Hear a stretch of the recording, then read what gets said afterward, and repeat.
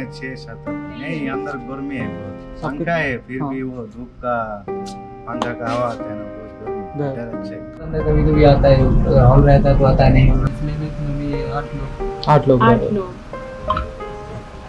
பூட்டாண்டெல்லாம் வீட்டில் ரொம்ப நெருக்கமாக இருக்கனால காற்றே வராது. அப்புறம் வீட்டில் பார்த்திங்கன்னா ஒரே ஒரு டோர் மட்டும்தான் இருக்குது. அப்புறம் வந்துட்டு ஜன்னல் கூட இல்லை, சூடு கொளுத்தும். அப்புறம் எங்களுக்கு பாத்ரூம் போகிறதுலாம் ரொம்ப చాలా ఉబ్బరిస్తూ ఉంటుంది, అస్సలు ఉండడానికి అయ్యేదేలే. సాయంత్రం అయితే చాలు చాలా దోమలు, తిండికి నీళ్ళకి కూడా చాలా తిప్పలు పడాల్సి వస్తూ ఉంటుంది. Project Sahai seeks to design low impact high performance construction worker housing that can be assembled, disassembled, utilized for any Indian site context. The proposed site has an area of 14,305 square meters located in Sector 25, Faridabad, India.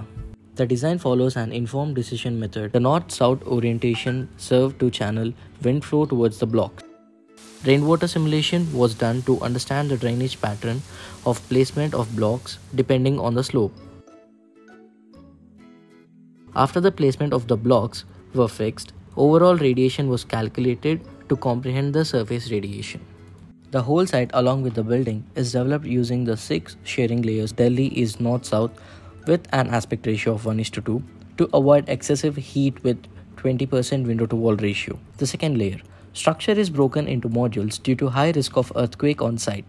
The third layer, skin is made up of GFRG panels, glass fiber reinforced gypsum panels. Space plan has been depicted by panels in the dormitory to segregate. Stuffs are mobile and designed to reduce the dead load by integrating it with structural elements. Services comprises of plumbing and electrical systems which are placed on the other side of the openings. As we enter, the left side is a first aid room for injured workers along with a quarantine room beside. Moving ahead, we reach up to a housing unit with 3 single-storied houses placed subsequent to one another. The right side of the pathway has a creche and induction. As we go further, there are dormitory units of 3 subsequent blocks with a total of 24 single-story dormitory units. With water tanks covered towards the north is the VAM machine placed on the uppermost contour for cooling of water for the radiant panels for the dormitories and housing units. Biodigester is placed at the right side for the heating of water for radiant panels.